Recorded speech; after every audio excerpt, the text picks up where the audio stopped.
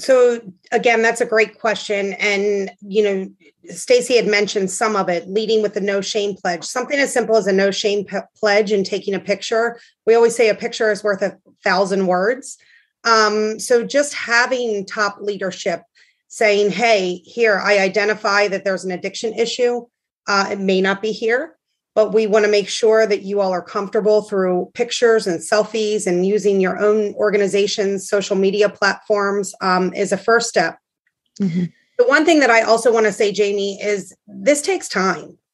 You can't come in and throw a no shame pledge and expect everyone to, not still have their own stigma.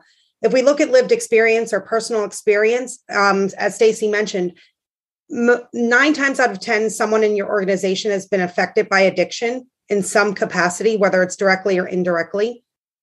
So it is going to take time. And even with the partnership with Athletico, it has taken over 2 years for us to really work collaboratively and intentionally to continue what I'm hoping. I'm going to put it out there on live, right? Is a long-lasting partnership. So that's number one.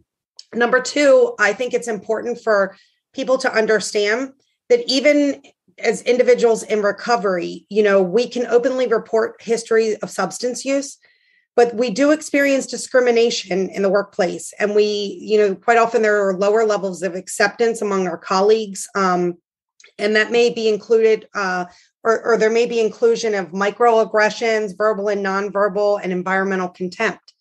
So it's important for us not only to deal with the addiction side of things, perhaps if someone is actively or inactively impacted by this, but also the recovery portion of it and what that looks like in the workplace environment.